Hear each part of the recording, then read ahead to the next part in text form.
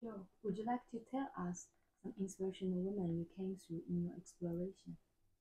Yes, well, perhaps the logical place to start when talking about the Royal Scottish Geographical Society is with a lady called Agnes Livingstone-Bruce, because she was a co-founder of the society in 1884.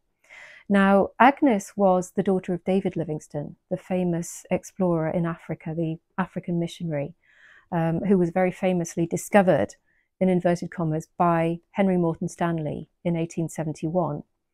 And so Agnes, David Livingstone's daughter, was born in Africa, and she had very strong ties with Africa. And she also had long-standing ties, obviously, with Stanley.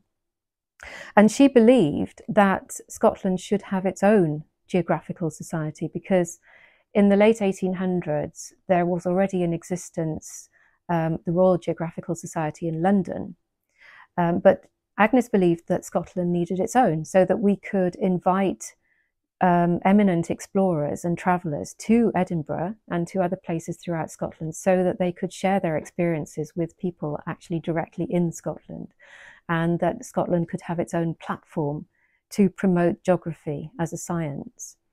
And so Agnes got together with a man called John George Bartholomew, who was from a map-making family, eminent map-making family in Edinburgh, Bartholomew's. And they both hatched an idea one day in 1884 to put a proposal together to various people to form the Royal Scottish Geographical Society. And by the end of 1884, the society was up and running with lots of support from various people throughout Scotland, and was already getting a growing membership. So Agnes Livingstone-Bruce was influential in so many ways with RSGS, not just because she helped to co-found the society, but being a woman, she opened the doors of the society to other women.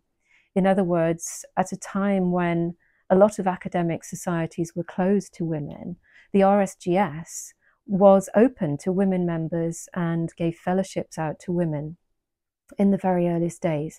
So we owe a lot of gratitude really to Agnes with her open-mindedness and the fact that she was a woman with this brilliant idea.